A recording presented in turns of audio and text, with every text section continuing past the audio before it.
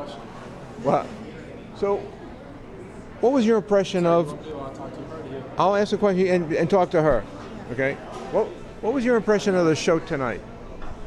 It's a great show. It's the best one-man show that I've seen.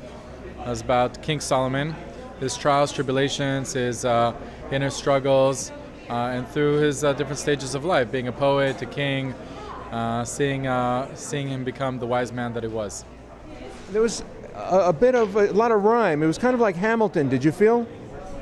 I haven't seen Hamilton, but it was very impressive. I think Marcus wrote or co-wrote the entire play, and it was Shakespearean in style. It was very well done, broken up in 4 parts, and it's a laddered story of his life. Are you an observant Jew yourself? I'm not an observant Jew, but I'm Jewish, and I know the story of King Solomon. So it's very interesting to get this very modern take with a lot of different style on King Solomon. It's like a modern reincarnation of King Solomon. Now, you're friends with Marcus. How much has that influenced your interpretation of the performance? This is actually my first time seeing Marcus perform live. I've seen a lot of his creative works. I've seen his film work, editing. I've seen his acting, but not theater.